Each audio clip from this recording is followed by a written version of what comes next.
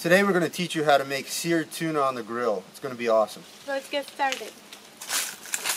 Alright, to make this seared tuna we're going to need to make two separate preparations. The first is going to be the dry rub, and that requires using salt, pepper,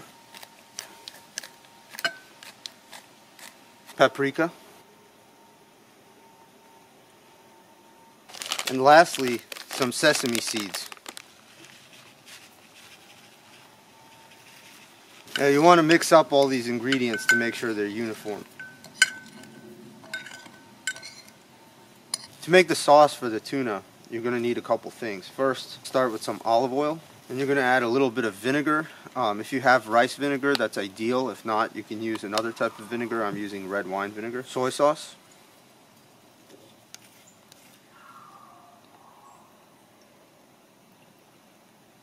some sesame oil, lemon juice, and lastly you can use some wasabi paste, but if you don't have wasabi paste you can also use mustard. You want to mix everything up. Alright, as you can see here I've got two nice tuna steaks. The first thing to do is make sure they're not moist, so we're going to dab them down with a paper towel. Alright, now you're ready to season the tuna steaks. So first we're going to dip it into the sauce that we prepared. Get it covered on all sides. And then we're going to put it in our dry rub and make sure that it's coated on all sides.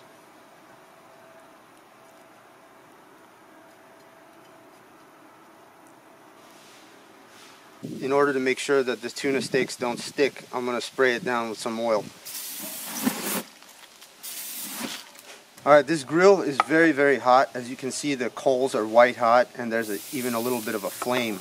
That's okay when you're cooking tuna steaks to have a little bit of a flame because it needs to be at the maximum temperature. We're going to cook these at approximately 1.5 minutes.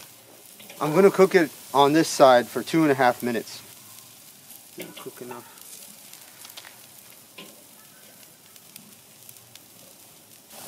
Now when it gets to 2.5 minutes, I'm going to flip it and give it about 45 seconds on the first side.